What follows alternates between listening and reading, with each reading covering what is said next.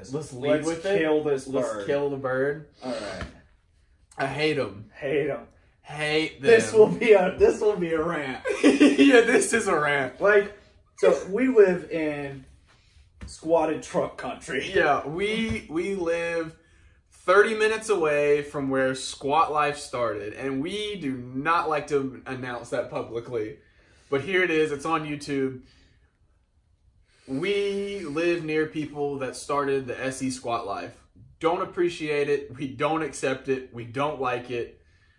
I love to make fun of it. I love to make fun of it. I love it to make fun of it. Just like Quentin's truck. I love it to make fun of it. I want Quentin to do something nice, but he's not gonna. So he's I'm not gonna going make fun of him till he does. We will push him. He'll say a wrong idea where what he shouldn't do, like cutting the exhaust off. He said, I'm going to cut the exhaust off. And we said, do it. It'll sound great. Completely lying, knowing it'll sound like shit. And we were right. Better. It sounded better. It sounded better. But he goes, it is way too loud in the cabin. And like, he went up to O'Reilly's and bought clamps and put it back on. Clamps and like, he stretched out one side and then like clamped it back on. But I love the kid, but at the same time, like, I want to choke him. I just want to choke him out. But yeah, squatted trucks is the dumbest thing ever. Either level it or don't touch it. Don't squat it. If you're gonna buy the lift kit, you're going to love filming whenever I end up lifting my truck again to go to a 6-inch when I decide that Minnow 4, like, I'm gonna run street tires on it just to do it, so you can hook. Yeah, so I can hook with 600 foot-pounds and a 1500. But no, like, I'm gonna do it as like a joke thing for Instagram, because like I've got all these guys telling me to squat my truck, and I won't ever do that like intentionally. But like I'm gonna do a 6-inch lift, do the front first, film a few rollers, and then do the rest of the lift, and be like, I was just kidding. Hate it. I think Jason hates it more than we do. Jason's a hater. Jason's a heavy hater.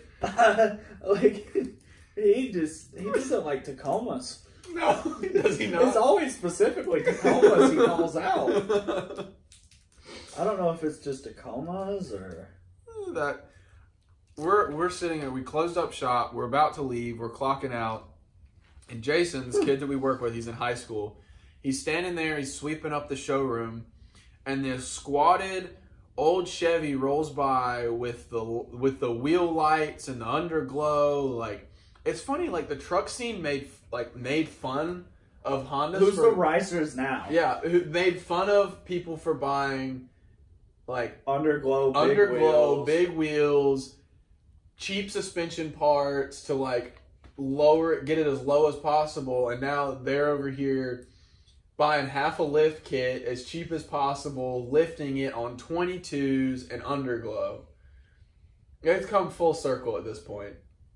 But we're sitting there, white Chevy rolls by the shop, slam. It's just like the rear tires are like rubbing. It had a 2-3-inch drop in the back and like a 6-inch lift in the front. Yeah, and rolls by the shop, and we go, Jason, look at that. And he just shakes his head and goes, that is the dumbest shit I've ever seen in my entire life.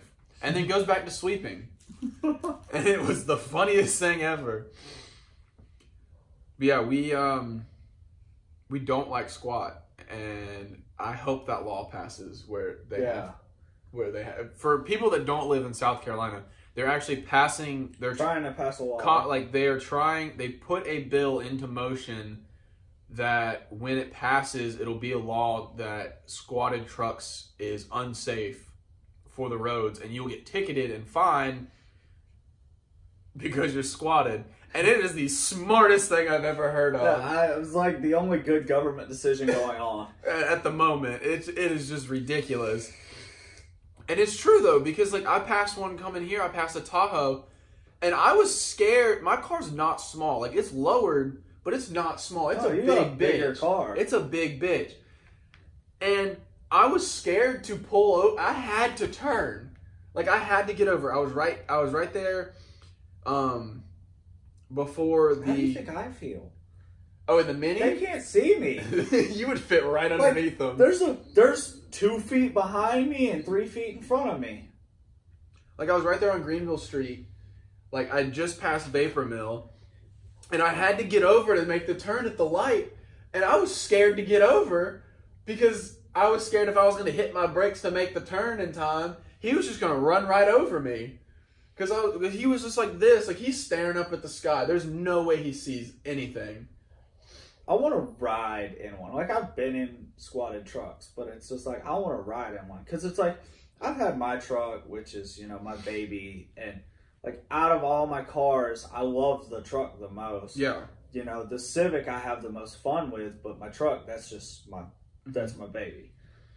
And then it's like, you know, it's simple. It's just a 3-inch lift and 35s. And, you know, it's simple. But... You know, and then I had the new setup though. The new setup's gonna be fuego. Fuego. And then I had I had it for like a week. It was a Tahoe, like earlier 2000s Tahoe, 12-inch lift on 40s, 2-wheel drive. That was impossible. I got rid of it because I couldn't lock the doors. I was like, nah, this isn't me.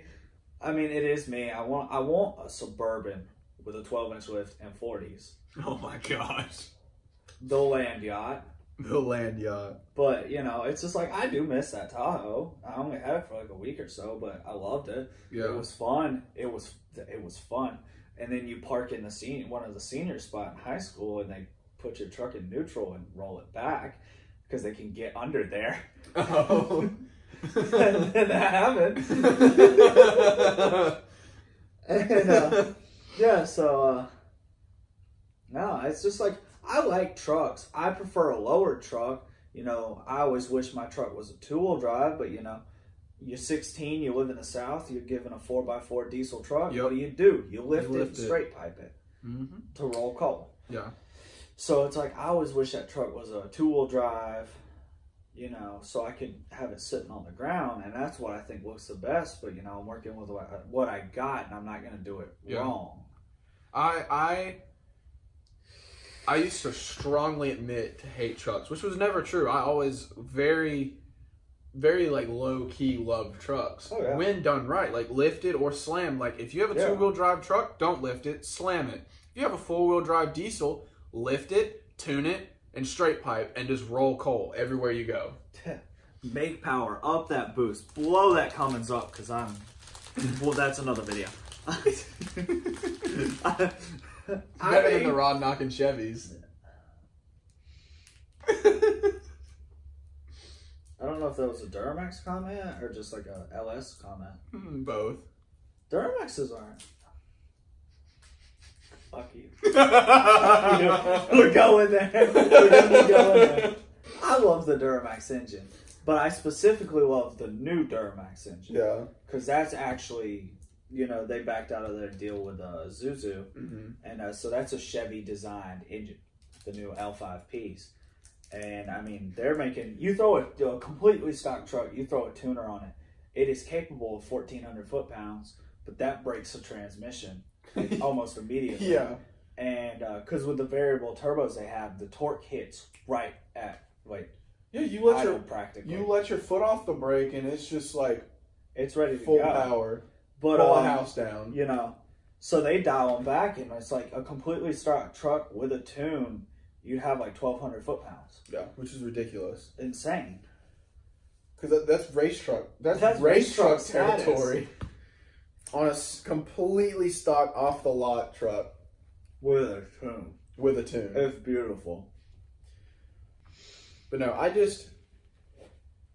understand, like, it goes back to, like, the car scene where I'm an advocate for, like, sharing your passion and, like, putting your passion into a build. But if you're going to drop, like, I don't think there's passion involved with the squatted truck scene. It's all about clout.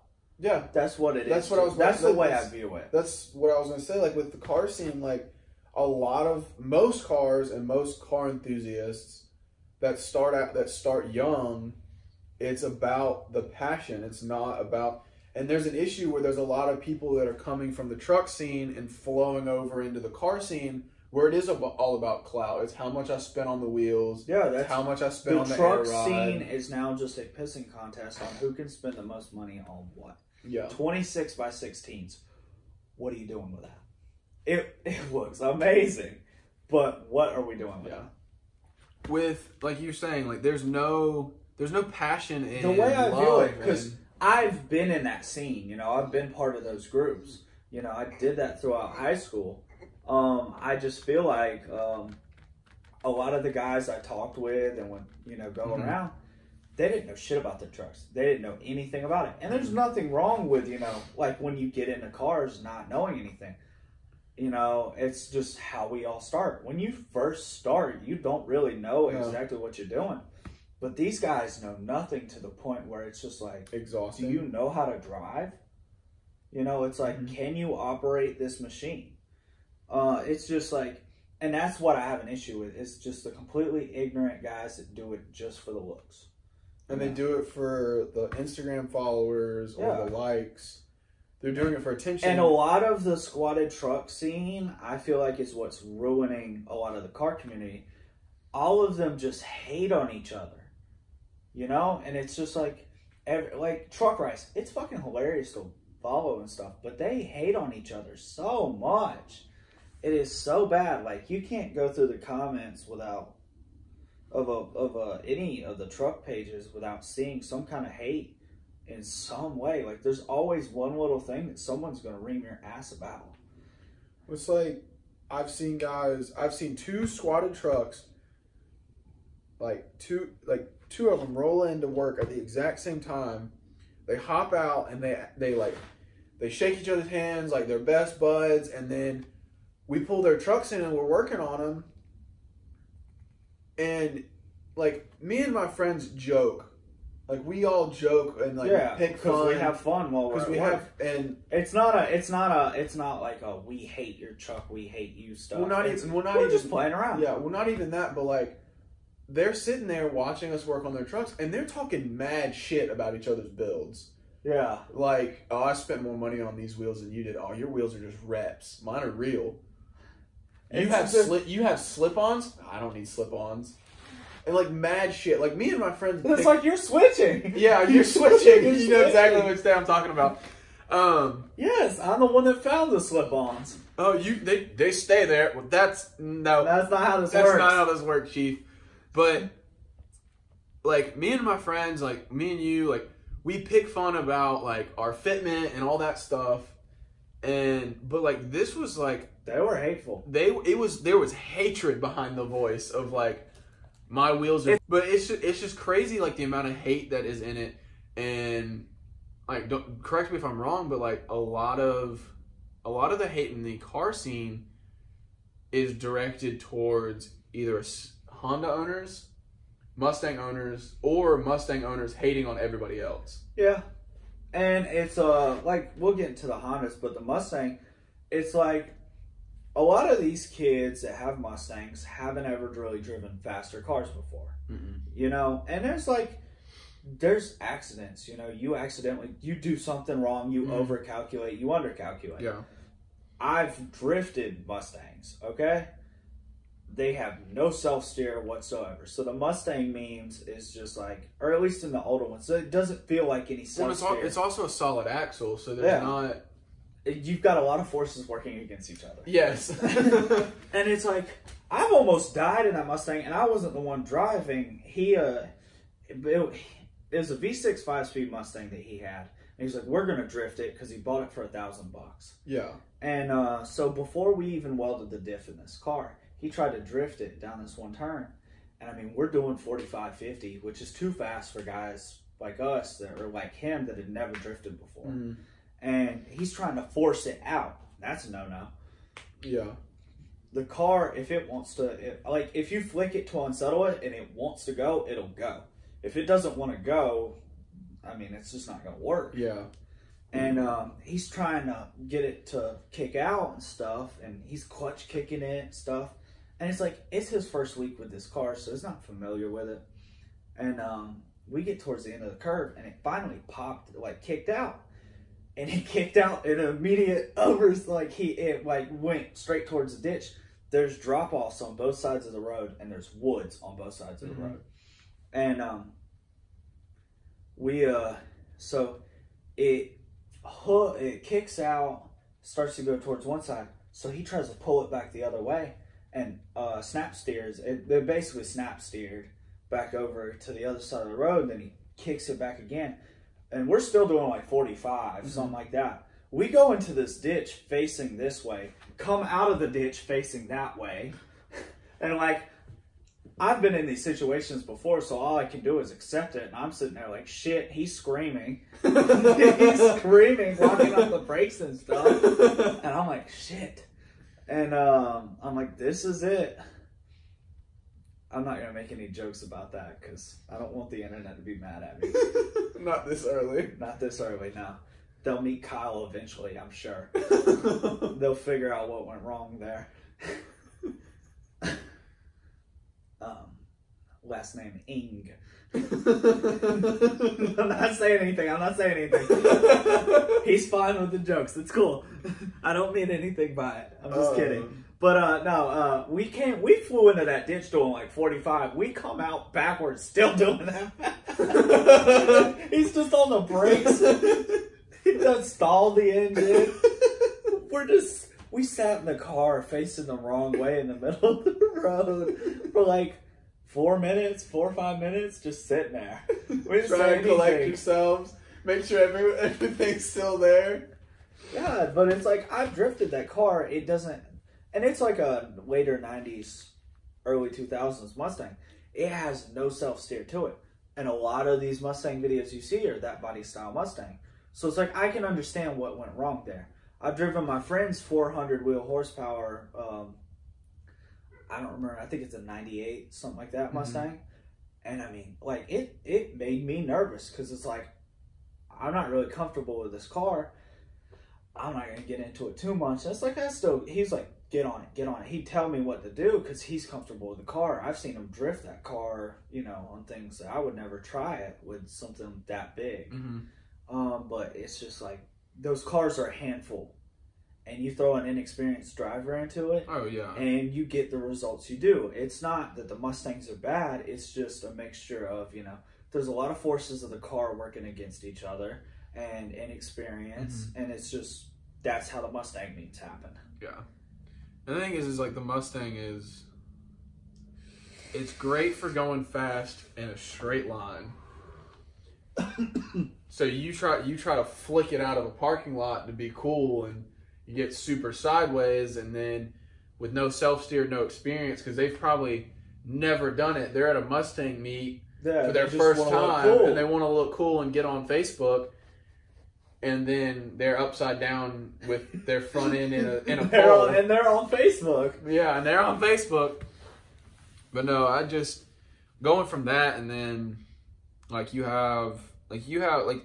every car scene, every make of car has the inexperience, has their own jokes. They have their own inexperience, and then you have problems. You have the forum know-it-alls, and the people that are like the older guys that they're retired, they have stupid amounts of money, and they just dump it into it, and there's just like, and then they're there. Yeah. But when it comes to, for me, like I said in the first video, I hated Hondas. I used to talk so much shit about Hondas while I was driving a 4-cylinder. But that's a different story. It was just like... At least when I hated on Hondas, I had a V8. But it was just like... Because they were clean builds, but at the same time, I just saw I was just following what the internet memes were saying. Yeah. I didn't do a lot of my own research into them because I didn't want to, because I was like, oh, it's easy to read a meme. All you had to do is come across Bisimoto once, and Hondas can make good power. Yeah, and just be completely just a dream to have one that makes good power. But it was it was more recently, like starting to, like watching Hoonigan and stuff, and like hearing Naz like talk about Hondas. Oh, dude. And like working with you, and where you just talk about Hondas, and you and Kyle talking about Hondas, I was like, well, I'm gonna start researching Hondas, and then it's just like B18, B20 Frankenstein 450 wheel horsepower build. I'm like, where has this been my whole life? I was like, why am I just now realizing all of this? K24 with a K20 head, high compression NA makes good power. Yeah, it's ridiculous, and they weigh nothing, and you're just, it's just crazy what a little 4-cylinder can do when you weigh 2,000 pounds. But like with Mustangs, they're like, you go over to the Honda scene, and not even like, I don't know. I don't own a Honda. I own an Acura, so like it's a little different. But like other Civic owners, do they talk shit about other Civic owners? We will throw jokes at each other. But it's not like hateful. It's not hateful. The only times you run across hateful things with like a lot of the Civic guys is like when you got a bunch of fairly nice cars all gathered around, and then you hear like you hear a shit cannon fly by, and you look up and it's a rusted EG coupe with a fart can on it, and then it's like you get mad because it's like that guy's the reason I get made fun of. Yeah. You know, that's the only time you run across that I've experienced. That's the only time you run across hate within the Honda community. Because it's like all these guys hate that guy because they get made fun of because of him and people like him. But I used to, well, like the thing was is like the only, like I hated on everything Honda except for, let me clarify before someone says, oh, the NSX and S2K. I love the NSX and I love the S2K. But everything else I did not like. I didn't like the Accords. I didn't like the Civics because I didn't know about, or I didn't really truly understand how amazing the J series was and how refined it is, and all around an amazing, it's pretty well sorted out engine. Yeah, it's got a good power band. Yeah, I mean it's and it's a small package. And I never understood I laughed at the VTEC memes because like people would send them to me and it seemed like it was something funny. It still is funny. It still is funny. I never understood it until I owned the Acura and got a tune, and I'm like 60 mile an hour pull in third gear. It's like, okay, I'm even. I hit 80 and it's just like VTEC. Yeah. And then it's like the memes. And your Pulley, real. You got the lighter. Yeah, I have a lightweight pulley, so your lightweight flywheel. Yeah, the lightweight flywheel. It revs really faster. Helped. But like my lightweight pulleys on my Mini helped it rev up quicker. Like I can't wait to do a clutch in the car because I'm gonna go to a lightweight clutch and it's just gonna help rev it up faster. Yeah, everything that I have done to the Acura has been around performance based, because for the longest time I fought stance life. I fought it so hard, and it has just finally it has finally just bit me the one last time, and I can't fight it anymore. I have to go stance life, smaller tires, your name in my phone. Stress to Stansley confused grippy boy. Yeah, I wanted to be, because my buddy, the car that I love sedans, but the car that made me fall in love with Hondas and sedans and want a sedan made like a Honda or Acura sedan with the J35 in it was my buddy's. Yeah, my buddy's my buddy's 04 V6 Accord with the 3.0 in it. The start of my love for Hondas, and the reason I got a sedan was because of my friend's 04 Accord with the V6 in it, with the 3.0, 3 stages of VTEC. I'll throw up a picture of the car. It's a gorgeous car. And just like, so I messed up in getting the heaviest of the TLs, but it's fine. I love my car. And because of my friend's car and his previous 2 cars, which was a 4th gen and a 6th gen Maxima, he would do mountain runs all the time. And I would go because I had a Kia Forte Coupe, like the 1st gen, and we would go to the mountains. Like he would obviously like leave me in the straights because he had a V6 out of 4-cylinder, but like it was still like a lot of fun. And I fell in love with mountain runs. So, and then riding his Accord through the mountains, I was like, this is incredible. So that's why my car has been like grip focused for so long. Yeah. Because I love going to the mountains. You can accept sacrificing that with this car because you can always do that to a better level with another car. That's another reason why I eventually want to get a EK hatch, because I can run those wheels we changed yesterday. Yes. The 14s, some grippy ass tires, and then just all the suspension components. Yes. And I can still have a shit ton of fun on stock engine. Yeah.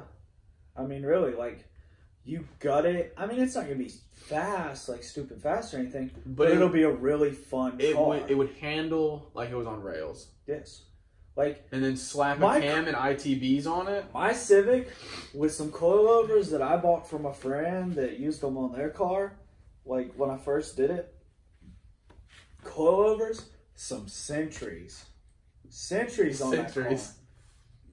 I trusted that car more in turns than I do the Mini right now, like with its jank setup. But like it handled really well, even with sketchy tires and used suspension that I bought from a friend for super cheap. Yeah. And it's like the Mini, it's like I preferred stock suspension and my pilots over what is going on with that car right now. It's because the issue is like you got coilovers. You didn't have to pay full price. So that's fine.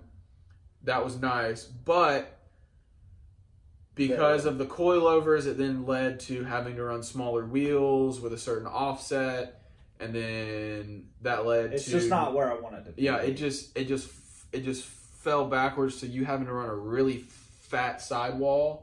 So you get a lot of you don't get as much bite. Yeah, I don't. I get a lot of roll. Yeah, you get a lot of roll. You can't, in order for you, because you are through and through stance boy, you want to be as low to the ground as possible, and it's fine. But because of that, you don't want to make the sacrifice of giving your coilovers preload and strong dampening to where they will handle. So it's just like water in a Ziploc bag when you go through a turn. It's like it's still fun to drive. It's like rolling dice. Yeah. Am I gonna slide, understeer? What's gonna happen here? But I've never driven a tail happy front wheel drive car, but now I have.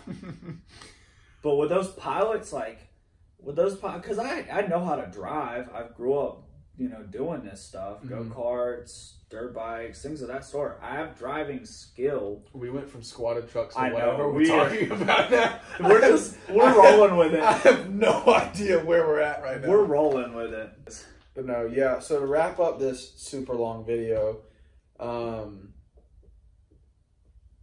we will be posting every Friday. Will be this style video again. So like, subscribe. Comment what you want us to talk about. Yes. Comment about what you want to hear and other video ideas that you want to see from us. But anyways, yeah, so like, subscribe, comment, turn on the post notifications so you know when we post. And yeah, see you next video. Quick before it dies. Yeah. I'm Pickle